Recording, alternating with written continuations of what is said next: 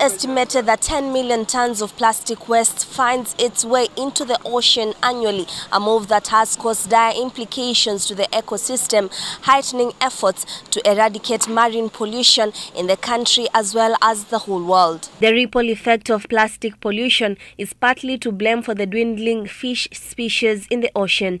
The situation is posing a security threat in the area as fishermen in Lunga Lunga are forced to illegally cross the border in search of fish stocks for their families. Wako vijana 100 karibu na 20 wameshikwa na Navy wameshikwa wako hapa Kwale.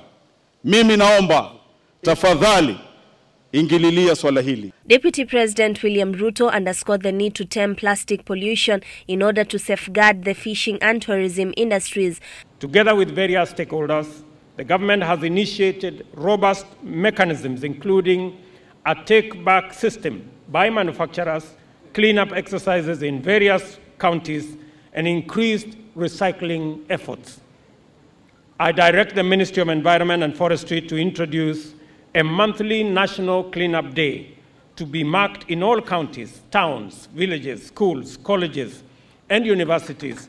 During celebrations to mark the World Environmental Day in Kwale County, Ruto reiterated the government's commitment to protect mangrove forests along the coastline, directing that 40,000 seedlings be planted. As carbon-rich ecosystems, mangroves can make an important contribution to the country's nationally determined contributions despite their limited spatial extent.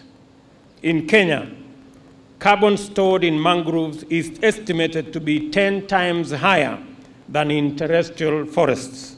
Environment Cabinet Secretary Keriako Tobiko called for the enactment of the Mangrove National Plan to safeguard the ecosystem, sentiments echoed by Kwale Governor Salim Vuria. It is an ambitious plan, Your Excellency, but which has not been budgeted for. And I see a potential, Your Excellency, to uplift the livelihoods of communities. Juney Karisa for Channel 1 News from Kwale County.